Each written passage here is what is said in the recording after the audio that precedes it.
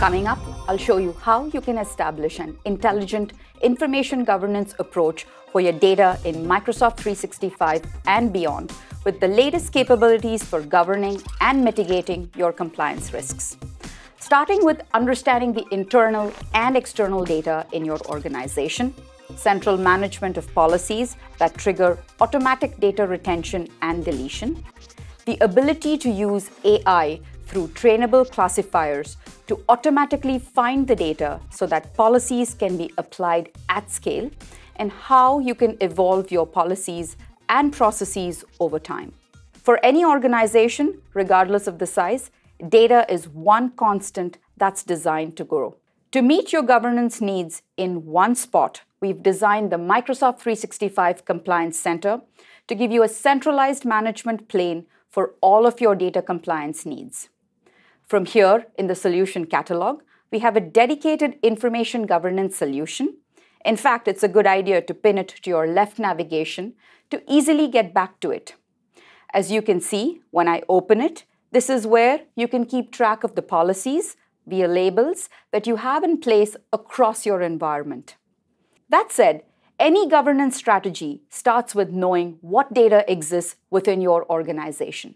Understanding the sensitivity of your data and where it may reside as it's stored across environments is one of the biggest challenges for establishing governance over your data today.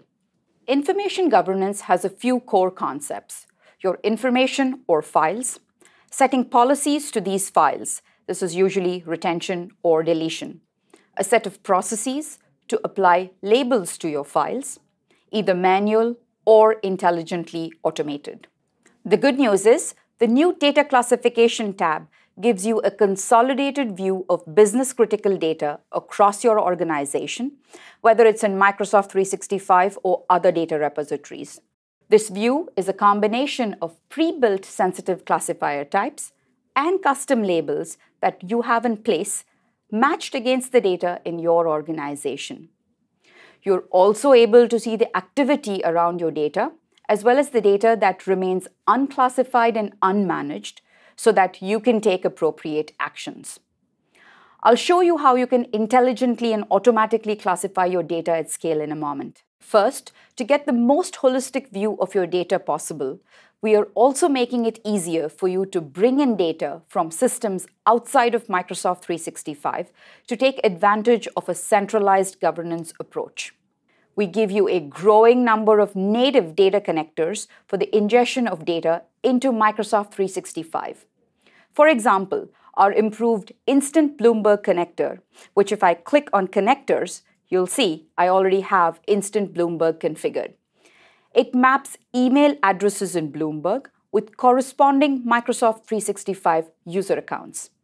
Let's switch to the user experience. You'll see that Adele has conversations from Instant Bloomberg that are now archived in her inbox.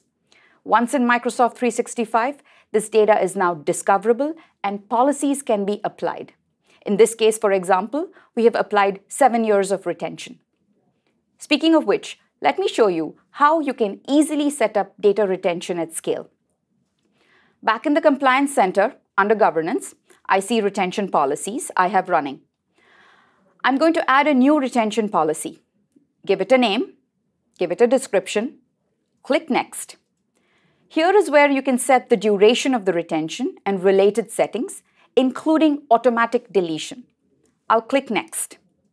And now I can select the locations where I want to retain data. Everything from email to SharePoint to Teams and more. I'll cancel out of this policy because I already have one like this configured.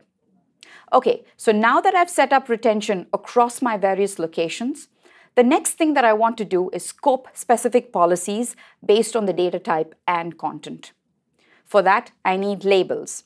So I'll go to the Labels tab. You can see I have 9 labels already created. I'll go ahead and create a new one. I'll give it a name, Project Orlando. If I want, I can give it a description for my admins and users, but I'll skip that and click Next. This brings me into label settings. I can configure my policy. I'll specify how long I want to keep this content type and what needs to happen at the end of my retention period. For example, I can trigger a disposition review, or I can trigger retention based on other parameters as well. I'll keep when it was created and click Next. Now I'll review the label and choose Create this label. And I'll see the Project Orlando label I just created. And now I can go a step further. We'll automate when this label gets applied as content is created in the future that meets my criteria. This is how you can scale over all the content your users create. I'll click Auto Apply Label. Here you can see all the options. I can look for sensitive information type. If you're familiar with our DLP offering, we give you hundreds of built-in sensitive information type that you can use. You can also use specific keywords or phrases so that label is triggered based on a keyword in a document or other metadata fields, or something brand new. I can use machine learning trainable classifiers and click Next. Here you see built-in classifiers for things like offensive language, harassment, and resumes, to name a few. And you can also build your own, such as here, I have created one called Contoso Insider Trading as a custom classifier. I'll click on Create a new one to show you how these are built. I'd like to have a new classifier for contracts, so I'll click Create. Give it a name, Contoso Contracts. First, we need to seed the classifier with content. In our case, existing contracts, so that it can identify similar content as it gets created in the future. For best results, you'll want to point this to a location with 50 to 500 samples. And these can be Office document types, PDFs, text files, etc. I'll use an existing SharePoint site with the content that I want to seed. This content happens to be in a folder. Now I'll click the plus sign to add it. I'll click Next. I'll review what I just built and click Create Trainable Classifier. Now you'll see Contoso Contracts. In the background, it is creating a base model and predicting content that matches the criteria I set. This can take a while based on your source content. This one is already complete and we can review the results. In fact, you'll see that the classifier accuracy isn't available yet and I need to review before I can publish this classifier. So to do that, I'll click on Tested Items to Review. Here you see all the files that were predicted and I can validate its assessment. I'll start with this one, 174283. It looks relevant. I agree with the prediction. And click Yes. Now I'll go to the next one. And this doesn't look like a contract or relevant. So I'll click No. In advance, I've gone through this process a few times to reach an accuracy of 99.6%. So I'm ready to publish. Now I'll close this and see that it's ready to use. Now let's try this out with a new contract. I'll upload a contract to a SharePoint site covered by my policy. Now it's in SharePoint. Now it took a moment, but it detected it was a contract, and you'll see that the Project Orlando retention label and policy is automatically applied. Okay, so now let's switch gears and talk about deletion or disposition. Earlier, I selected automatic deletion when we were setting up the retention policy, but I could have also triggered a disposition review workflow.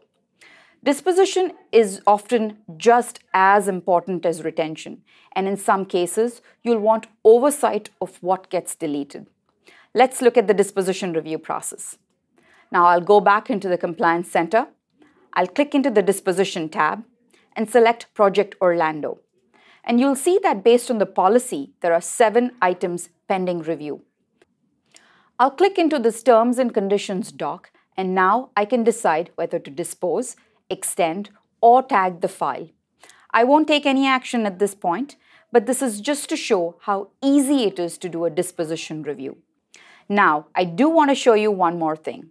With your data enlightened through classification and retention policies and everything centrally managed, as new data comes into your environment and your organization evolves, you need to get insight into how policies are behaving and be able to efficiently make changes. Back in Labels, we'll select Project Orlando again, and I can now explore items to see what labels have been applied and removed. Such as here in October, I can see 25 labels were applied and 1 removed, and now I can monitor and take actions from there. So that was a quick tour of the information governance solution in Microsoft 365, which allows you to know your data, including data from within and outside of Microsoft 365, centrally manage and automate governance at scale with machine learning, and evolve your policies over time. To learn more, check out aka.ms/infogovernance. Thanks for watching.